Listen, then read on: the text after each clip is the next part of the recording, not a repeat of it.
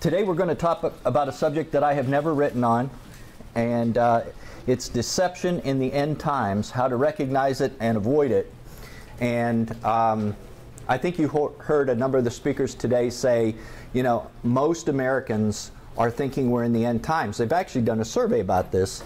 Barna did a survey, and 77% of evangelicals think that we're in the end times right now. In fact, 45% of all Americans, not just evangelicals, not just Christians, think we're in the end times. So there is a lot of interest in end times now.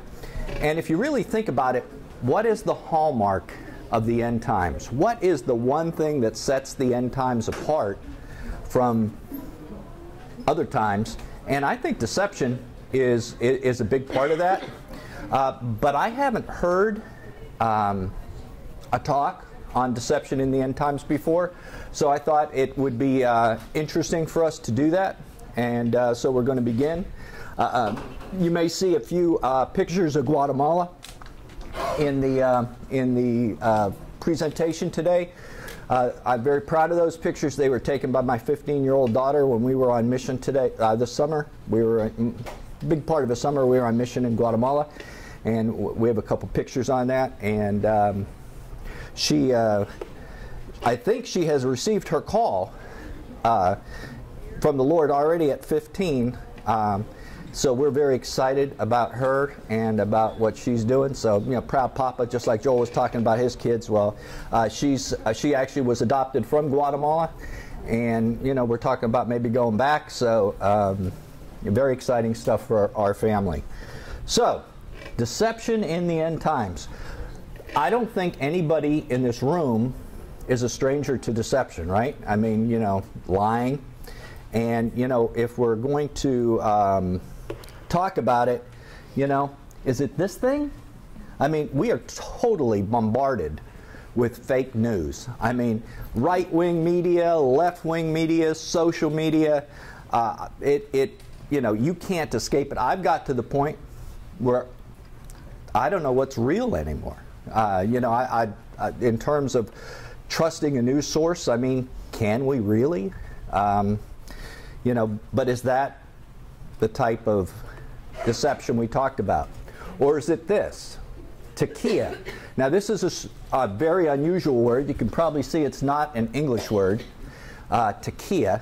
And that is the very unusual, peculiar Muslim practice of encouraging lying to further the cause of Allah. Have people heard of takia before? Well, it's not well known, but it's actually, you know, the Lord hates lying lips.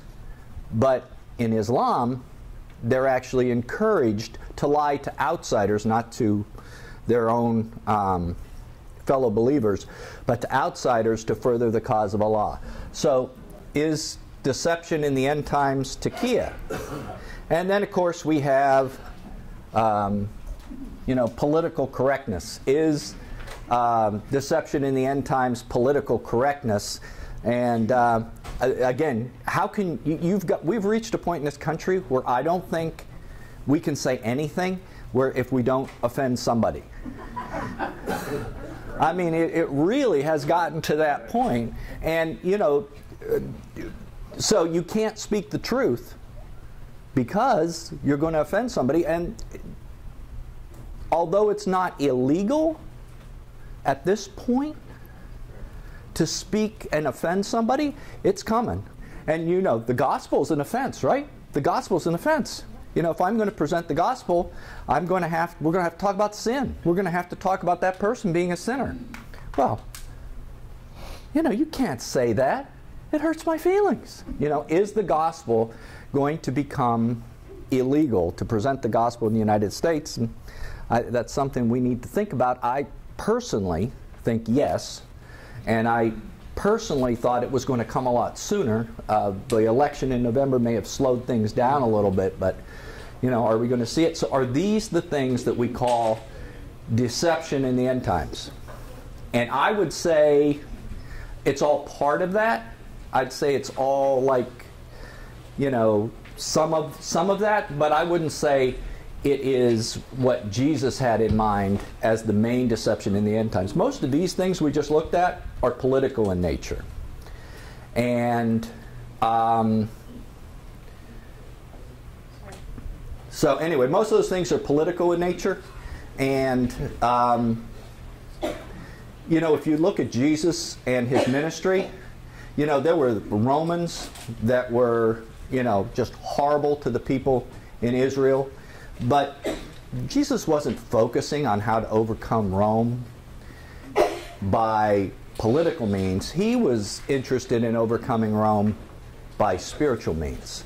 So I think when we're talking about deception in the end times, I think we should focus on things that are more spiritual. But let's look at what we worry about.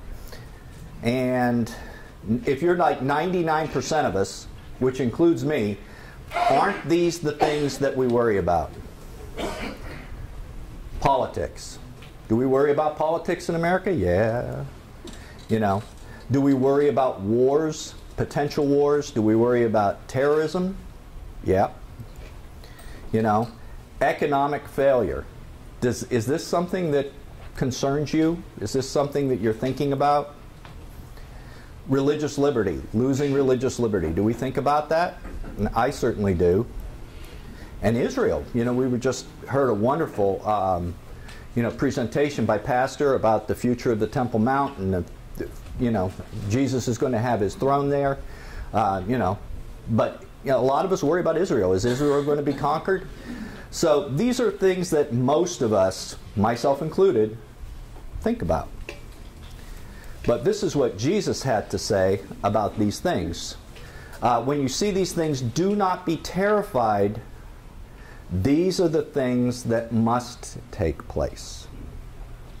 So these things are not taking Jesus by surprise. But, you know, is there going to be a United States of America? Not in its current form. You know, when Jesus comes back, it'll be different. But, you know, we may not make it that long. Is there going to be war? Is there going to be terrorism? Absolutely. Is there going to be economic failure? Jesus told us there's going to be economic failure. You know, is Israel going to be conquered? Is there? Yes, it's going to be invaded, and the Jews are going to be taken into captivity into all the nations. These are not things that we should really have at the top of our worry list, because Jesus said they're going to happen.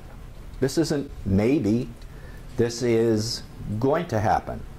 And then he says these are the things that must take place. To me, when he says that, I'm thinking, Nelson, don't worry about this. I got a plan. And I'm coming back. But before I can come back, these are the things that have to happen. These are the things that must take place. That actually is a phrase from the book of Daniel. It is on the statue, Nebuchadnezzar's statue, it is the very first verse before the statue where Daniel talks about, you know, and defines what the dream is that Nebuchadnezzar had. And it's the very last verse, the things that must take place. So when Jesus said this, he's saying, you know that Daniel statue? Who do you think told that, you know, when Nebuchadnezzar's statue, who told Daniel to interpret that dream? Well, I did. And these are the things that must take place. So what should we worry about? You know, in my opinion, Satan's purpose is to eventually cause the world to worship Antichrist. And to certainly worship him before there is an Antichrist on the scene. And preparing the church to meet those type of deceptions. So those are the things that I think we should be worried about. Now let's do a little housekeeping right here. This is a mixed group in this room today. Okay? What kind of mixed group am I talking about? Well, we all believe different things about the return of Jesus. Some in this room believe that Jesus will come back before the 7-year tribulation period. Some people believe that Jesus is going to come toward the middle, the end of the period, but not at the very end. Some believe at the very end. The church is wildly divided on this issue. But I think these deceptions that we're going to talk about, most of them, the church is going to see in some form. And we'll talk about that in a little bit. So whatever your persuasion is on the rapture and whether the church is actually going to face Antichrist or not, don't get excited, because we're still going to see a lot of these different things come to pass, whatever your persuasion, whatever Jesus' choice is, because Jesus is obviously the one that knows when he is coming back. And I just want to do that little bit of housekeeping. So if you see a word like Antichrist and you say, well, I don't believe the church will see him, there's still going to be ramifications up to that point. So another piece of housekeeping that I'd like to take care of is, so what is our purpose in these end times if we're truly in them? And I think there's a trap that a lot of us can fall into, especially guys like me who write and talk about end times. And I would assume, since you're here at a conference that has this type of a theme, you're interested in the end times. And that trap is that somehow the end times are different from the first 2,000 years of Christianity. And that somehow the end times are about knowledge as opposed to being about expressing the love of Jesus. And I think that is a big trap. You know, we all get caught up on, you know, who's the Antichrist going to be? Where's he going to come from? You know, when is the rapture going to happen? You know, the Gog-Magog war, you know, where is that and when's that going to take place? Those are important things, and Jesus spoke on a lot of those topics because he wants us to know about them. But knowing isn't what the end times are about. I don't care what anyone's persuasion on the rapture is, because if you live out this verse that is up on the board, James 1:27, you know, pure and undefiled religion in the sight of our God and Father is this: to visit orphans and widows in their distress, and to keep yourself unpolluted from the world. That's the rest of it that's not up there. If you live that verse out, express the love of Jesus, testify about Jesus and the Word of God, and keep yourself undefiled from the filth that's in the world, you will overcome in the end times whatever your persuasion on the rapture is, whether it's a Roman Antichrist or a Middle East Antichrist or a American Antichrist. If we can get to that, we're going to overcome. And I think that's a very important trap not to fall into. In my opinion, the end times is what it's always been about, which is expressing the love of Jesus and doing that by testifying about him to those who don't know him. So we got our housekeeping out of the way. So we talked about a lot of things that we see in the world, but now let's go to, what does the Bible say? You know, what does the Bible say about deception? And somewhere between 24 and 36 hours before Jesus was betrayed, the disciples took him aside and said, "Tell us about end times." And they actually said, "Tell us when these things will happen, what will be the sign of your coming and the end of the age." But they basically were saying, "Tell us about end times." And the very first words out of Jesus' mouth were, you know, the rapture is going to happen, boom. No, that's not what he said. He said, see to it that no one misleads you. So Jesus didn't quickly tell them the signs about his coming. He said, see to it that no one misleads you. Well, why did he say that? Because people are going to try to mislead us.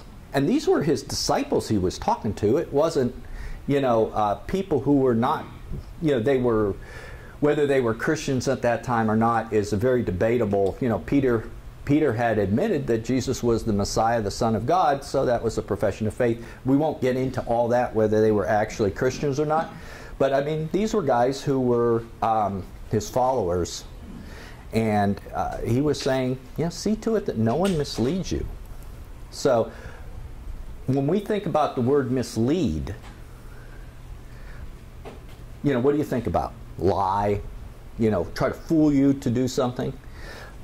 And I promise you, this will be the only Greek word we're going to look at today. But we're actually going to look at the Greek word because I think it's very important that we understand what Jesus was talking about. It's a different kind of mislead. The word is planao, and that word means to lead astray or to go astray. It does not mean mislead in the way that you might think. It is always involved in the sin of wandering.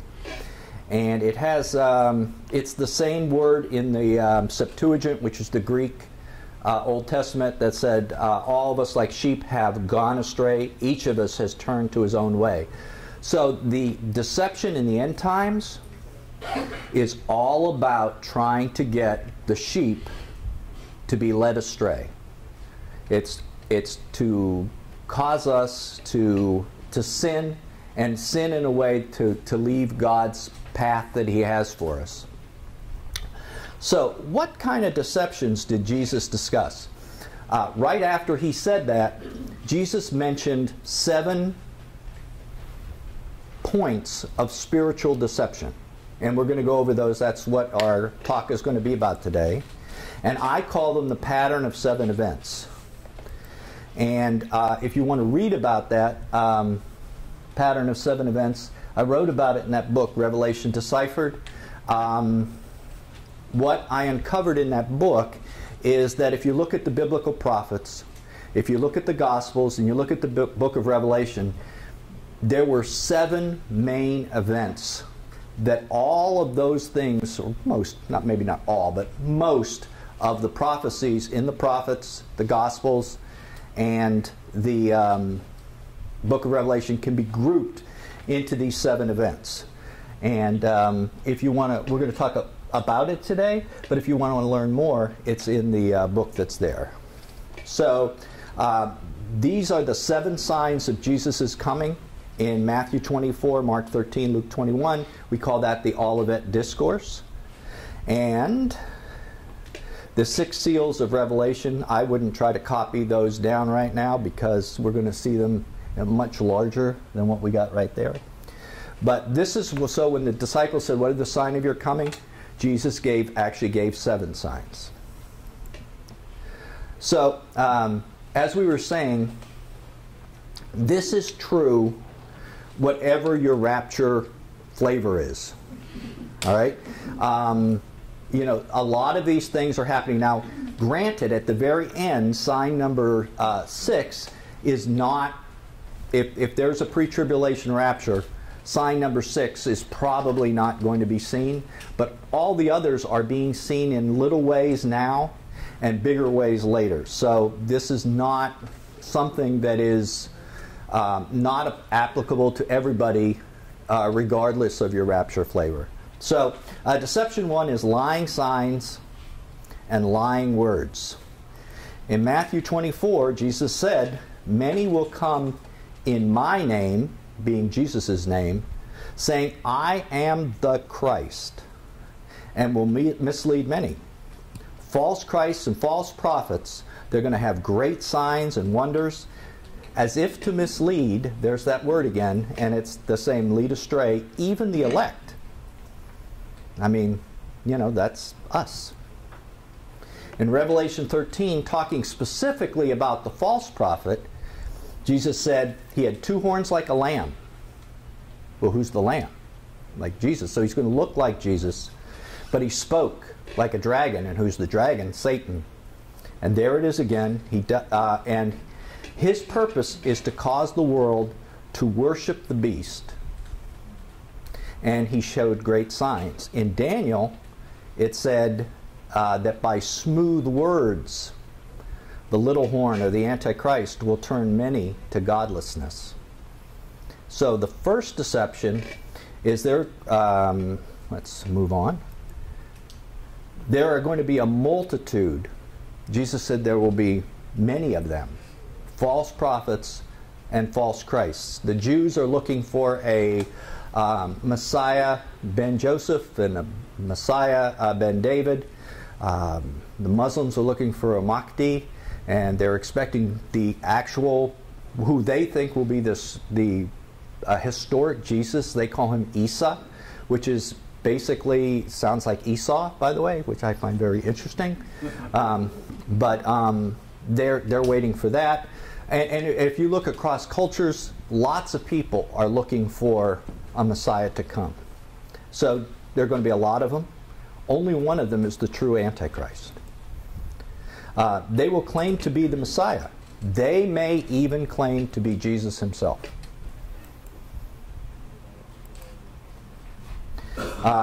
They will perform great signs. Jesus said, it says it right there. They're going to perform signs and wonders so great that it might mislead even the elect if that was possible. So, I mean, these things are going to look like the real thing.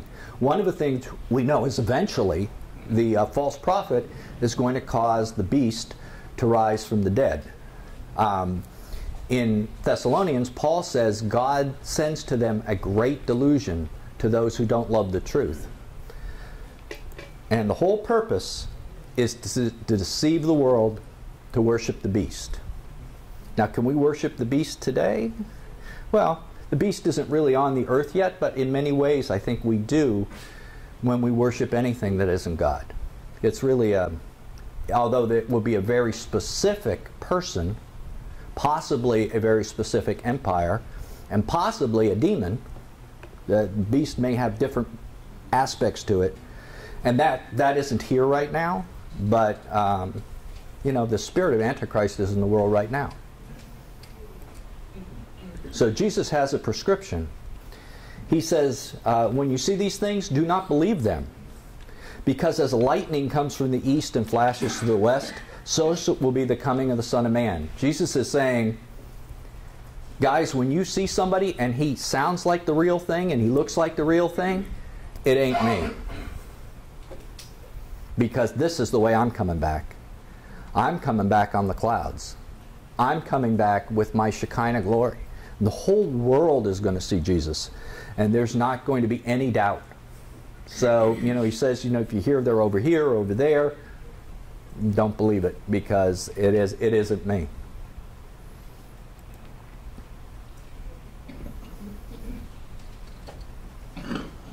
And there's that verse we just talked about.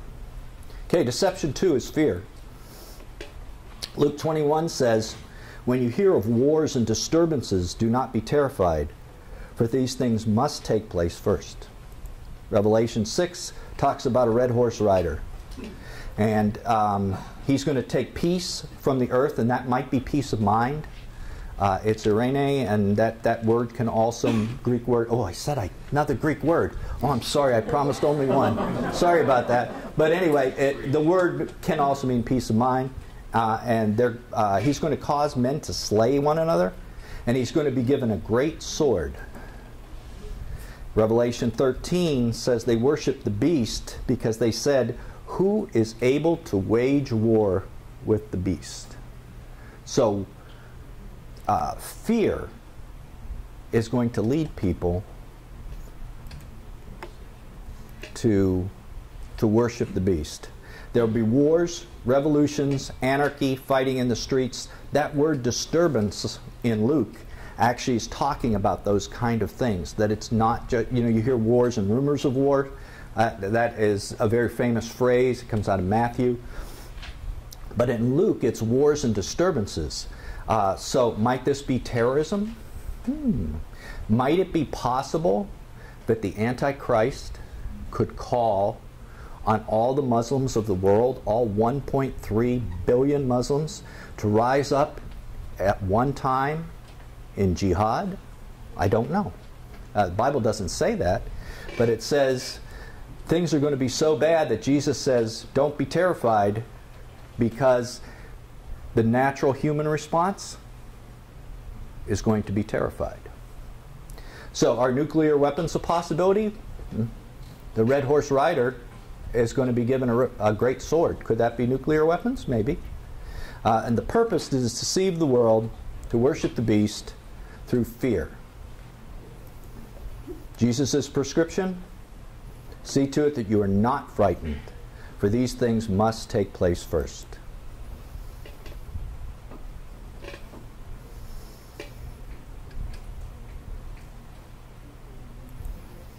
So, deception 3. So, things just keep piling up, one on top of another. You know, first you have great signs, then you have fear, then you have want. Jesus said in many places there will be famines. In Revelation 6, a very interesting passage is parallel to this one. And I heard something like a voice in the center of the 4 living creatures saying, "A quart of wheat for a denarius, and 3 quarts for barley for a denarius, and do not damage the oil or the wine." We'll talk about that in a second. And in Revelation 13, no one is able to buy or sell except the one who has the mark. All of these are economic. All of these are famine and economic based. So there will be famines. Jesus said so. In response, there's going to be price fixing. That was the, a quart of wheat for a denarius. A denarius is a day's wages back in those days. So a quart of wheat looks about the size of a loaf of bread for a denarius. So a day's wages now might be about $120. I'm guessing that's like average wage in America or something like that. So a loaf of bread might be $120.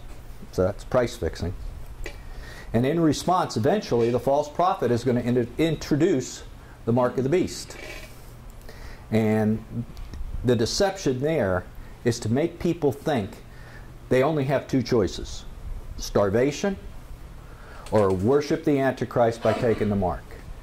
That's the deception there, to think that your economic well-being depends on the world system. Jesus has a prescription. He says, "Who is the faithful and sensible slave who his master put in charge of his household to give them their food at the proper time? Blessed is that slave whose master finds him so doing when he comes." So Jesus' plan is that you and I are going to feed the world. How does that make you feel? A little inadequate, right? I have I'm a prepper. I have food put away for this very reason. But I don't think I can feed my church by myself. But I don't think we have to do it by ourselves. And if you read this book, my book's not up there anymore, but if you read Revelation Deciphered or my new book, I have quite a lot to say about this issue. I'm not prepping for my household, for my daughters or my wife. I'm prepping for God's household, because God said that I put in charge of His, who's this sensible slave that his master put in charge of his household? So who's his household? It's our churches, our small groups, possibly the apostate Jewish population who are running from the persecution that's going to take place. So.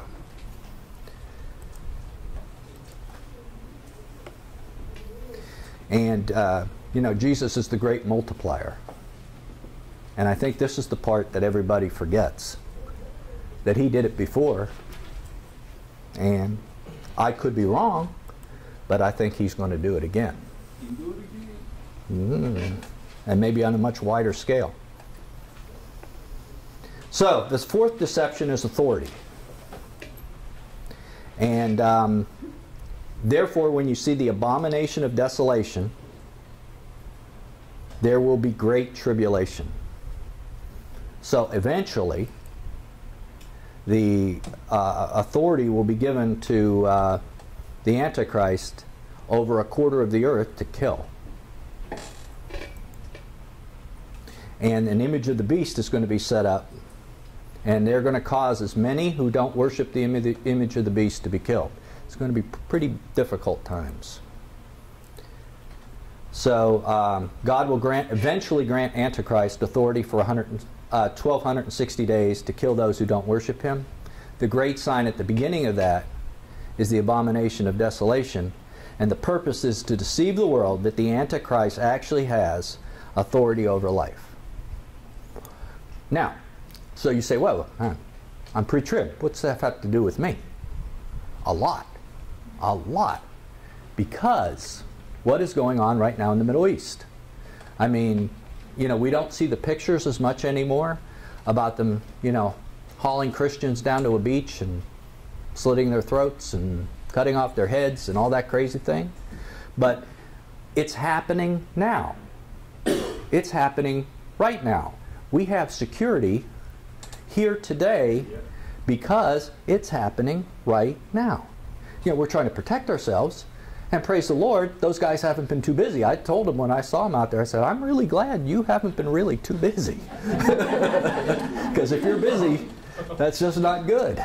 But it's happening right now. And Jesus' prescription for the time in the tribulation is exactly his prescription for right now. Do not fear those who can kill the body but are unable to kill the soul, but rather fear him who is able to destroy both soul and body in hell. That's a hard prescription. That is not an easy prescription. And we're going to talk about that a little bit more. But you know, this is the deception of authority.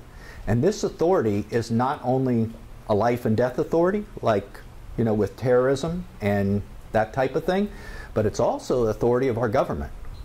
You know, we really may come to a point in this country, I pray that we do not. We need to do whatever we can to try to stop that, but we may come to a point where we're asked to do things that are not, you know, in line with the Word of God. But there are some things against which there is no law. Okay, deception 5, apostasy. And you will be hated by all nations because of my name. And at that time many will fall away and betray one another.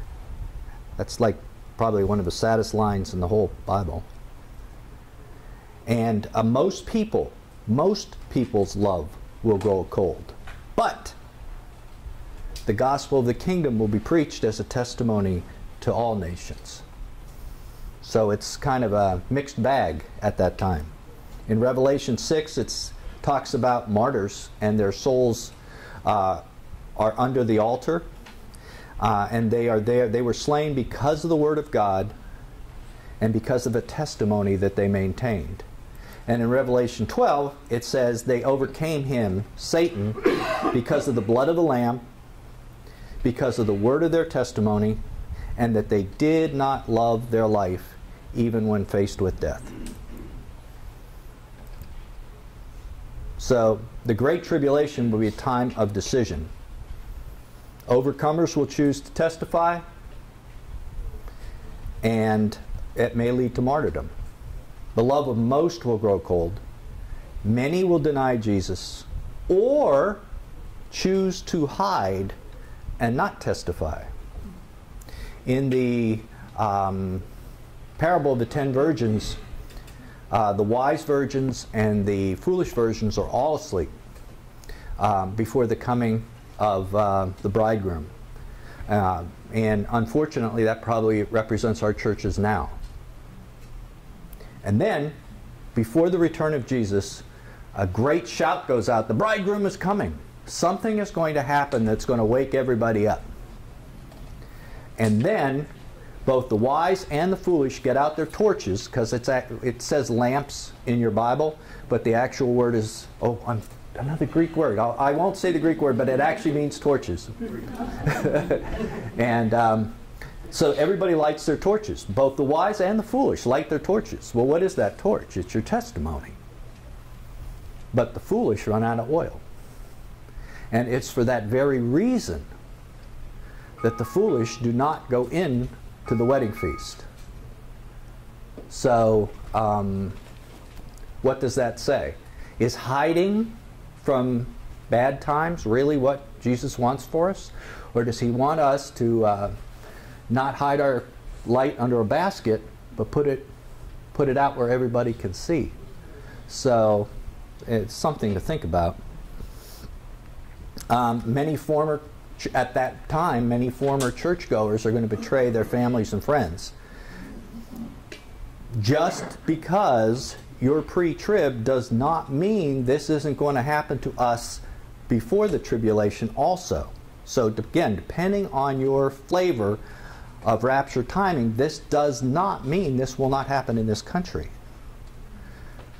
You know, there's a lot of movement in this country to conform to some of that political correctness and the other things we looked at the beginning. It won't be as intense as it will later. All these things are building, but it doesn't mean we're not going to see this. It doesn't mean we will, but it doesn't mean we won't. And so the purpose is to deceive churchgoers that they can escape this by apostasy. And apostasy means denying Jesus, but he has a prescription for that as well. Everyone who confesses me before men, I will confess before my Father. But whoever denies me before men, I will also deny before my Father. That's very scary. And the 10 virgins, he said, away from me, you evildoers, I never knew you. That's not the words I want to hear from my master. So he who has found his life will lose it, and he who has lost his life for my sake will find it.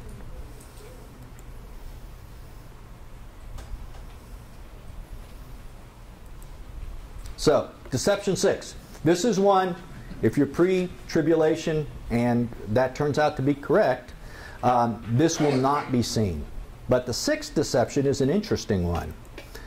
Luke says there will be signs in the sun, moon, and stars, and on the earth dismay among the nations. But when these things begin to take place, straighten up. Lift up your heads because your redemption is drawing near. Revelation 6 says the sun became black, the moon became like blood, and the stars fell from the sky, and every slave and free man hid themselves in the caves and among the rocks of the mountains, and said, hide us from the face of him who sits on the throne, and from the wrath of the Lamb. And Isaiah talks about the same things. For the stars of heaven and their constellations will flash forth their light, and the sun will be dark when it rises, and the moon will not shed its light. Thus I will punish the world for its evil, and the wicked for their iniquity. So the sun and the moon are going to get dark. And on earth there will be earthquakes, volcanoes, tsunamis. Luke talks about that. The unrepentant are going to hide in caves, and the repentant will lift their eyes looking for the return of Jesus. And the purpose, this is different than everything else we looked at. Everything else was like Satan's purpose to try to get people to not worship God, but this is actually a separation. This event is God's doing. God is going to separate the unrepentant from the repentant at that point. And unknowing, and I use the word Christians here, again, if you are pre-trib, this would be tribulation saints, may not realize this is a God thing. But this is a time when Jesus wants us to lift our heads and to look, because he's coming. And that picture there is Lake Attilan. It's beautiful. There are volcanoes all around it. And I was looking at those, and I was thinking, wow, they're going to be cast in the heart of that sea. Into the, you can just imagine all those mountains being cast into the heart of a sea. So those are the 6 deceptions that Jesus talked about, and they're not the ones that we normally think about. Which brings us to deception number 7. And you say, whoa, rapture timing. You said you weren't going to talk about this, and this is all good. I want you to think about something. 1/3 of the church believes that we will face the Antichrist. 1/3 believes we will not face the Antichrist. 1/3 has no clue. That is totally unacceptable. It is totally unacceptable. Because our Bibles should be able to tell us whether we're going to or not.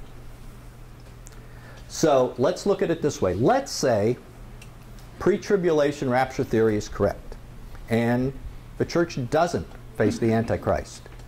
There shouldn't be anyone preaching at all that we are going to face the Antichrist, because you're going to scare people out of the pews. It is a sin. Let's say pre-tribulation rapture theory is wrong and the church does face the Antichrist. It is a sin to preach that we're going to escape that, because people aren't going to be prepared. I mean, that's going to be a big deception. You were talking about deception in end times. It's going to be very serious, and people are going to fall away. Jesus said, the love of most will grow cold. So we're trapped. We are trapped. It's sin if you do over here. It's sin if you don't over there. We need to know the answer with biblical certainty. Unfortunately, the church is not engaged in a dialogue. We're engaged in a Twitter war. You know what a Twitter war is? You know, you put this out, you know, the church isn't seen after Revelation chapter 3. It's pre-tribulation. And then, you know, this side camp over here says, well, after the tribulation of those days, that's when Jesus comes back. So, you know, the Twitter war doesn't accomplish anything, but it's so frustrating. So I'm a simple man. I'm not, you know, a great theologian, and I'm certainly not one of the top 1,000 leaders of the church. But I decided to, and my ministry decided to do what we could do. We put this book together called Rapture Case Closed, and there is a question mark at the end of closed, because I don't believe that I have all the answers. But I did the best job we could to analyze all the rapture theories that are out there. Walvoord and Thomas Ice and all these other guys that have written on it, and look at it from my perspective. And we came up with 147 different proofs for rapture timing. Of those, probably 3 or 4 dozen have never been published before by anybody. So we put them together in this book to make a case for when I think, notice just I think, not what is, but what I think is the timing of the rapture. Maybe right, maybe wrong. And then my ministry sacrificially has given, and we are printing 1,000 copies and mailing them to the 1,000 top leaders of the Christian church in America. And that is going to take place within 1 month. And it's going to be all the denominations, all the leaders of the denominations, all the main teachers at the seminaries and Bible colleges, 450 top pastors in America, all the media people that you're all familiar with in Christian media. So we're going to send it out there. And the whole idea is to create a dialogue. Not to say, this is what it is, but to create a dialogue so that the leaders of the church and the whole church comes together prayerfully, and you can pray about this, to decide the issue so that we don't have to feel trapped not being sure of what the return of our King will be like. Because I can't imagine Jesus would return without letting us know for sure when that's going to be. Not like September or something or whatever, but not a date setting, but a basic idea. Are we going to face the Antichrist? I cannot imagine he would not allow that to happen. And if we're that divided, 1/3, 1/3, 1/3, we don't know. We really don't know. And it's a scary place to be. So, Jesus said, see that no one misleads you. We have about 5 minutes for questions. If anyone has a question, I'd be happy to take it now. Can you get this video that we ordered? What's being taped today, Yes. I believe it can be, right? I'm not sure. I think it's going to actually go on YouTube, and it may be free. Can you get it on YouTube? It will be available. That's what I'm told. Okay. That's why we're taping it today, yeah. Oh, there must be some questions. Yes? What is the hardest issue for you in facing people that are not pre-trib? In other words, what's the most difficult issue for you? When people bring that before you, in other words, next time not a pre-tribber, what is the one that gives you the most trouble? Scripture-wise, or is there one? Well, I suggest you get the book. There's 147 separate proofs in that book, and we look at all of them. I don't really feel that there's a great deal of difficulty there, but you have to look at it and read it for yourself, and then you can decide what it is. I don't really feel there's one that's difficult.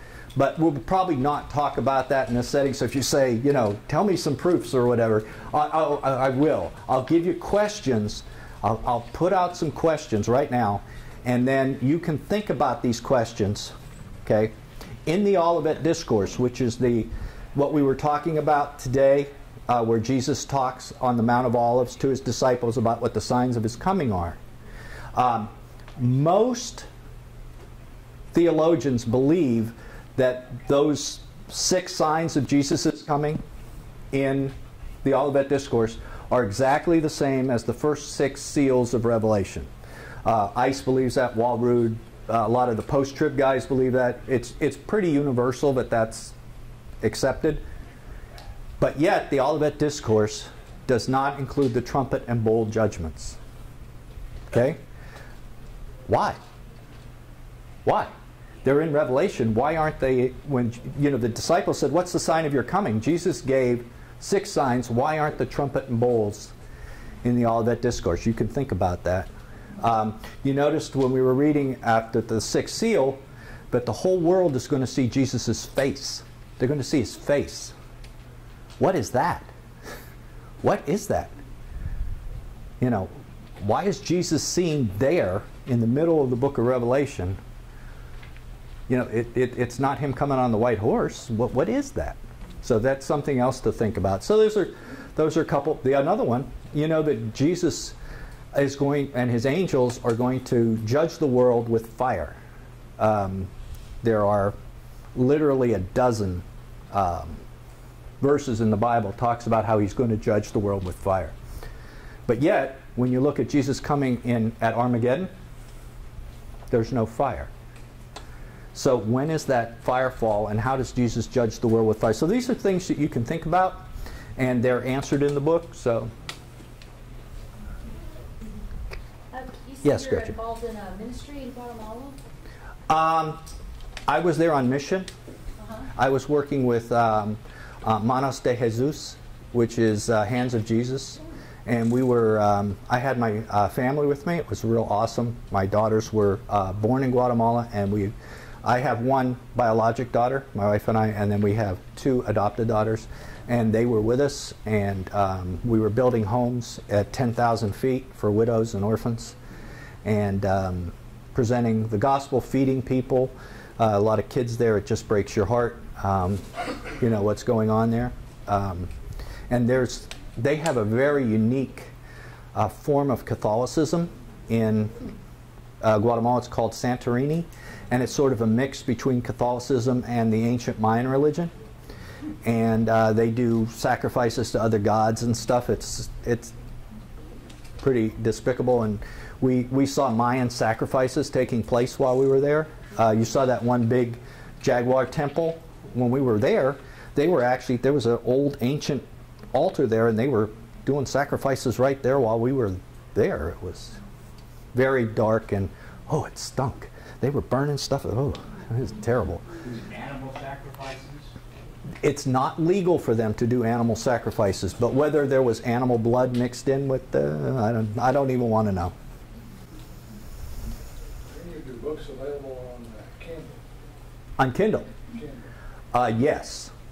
Yes. My first two books, Revelation Deciphered and Are We Ready for Jesus, are both available on Kindle. The new book will be available on Kindle after it's been received by the 1,000 leaders.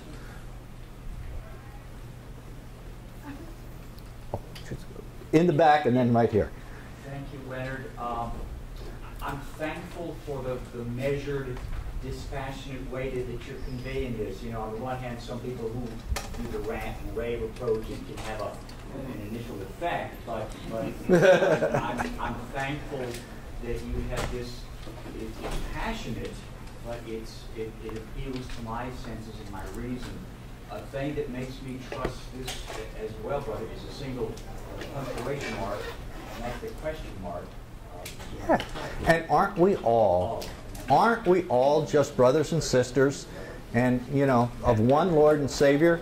And of course, we all should judge everything we do with humility, because only Jesus is truth. And the closer we get to Him, the closer we are to truth. I was listening to the talk show last week, and unfortunately I couldn't tell you who made the statement or even what program I listened to, Christian Talk. But the author said there was nothing else that needed that even had to be done for Jesus to return again. Could you address your thoughts? That theory is called imminence. Okay. And I address it in the book, what my thoughts are on it. The theory is not that nothing will happen, but nothing has to happen. Okay? There's a huge difference. There is a huge difference between nothing will happen, which would be a pretty dangerous statement for somebody to make, and nothing has to happen. So I'm not saying I support the theory of imminence, because there are actually many pre-tribulation rapture theory believers who do not support the theory of imminence. But for those who do, the theory is that nothing has to happen, but that things can happen. And certainly, look at the state of Israel, right? I mean, the state of Israel is now, was not for, 1900 years, and now is. So, that was an enormous miracle. And certainly a sign that we're getting close to Jesus coming back.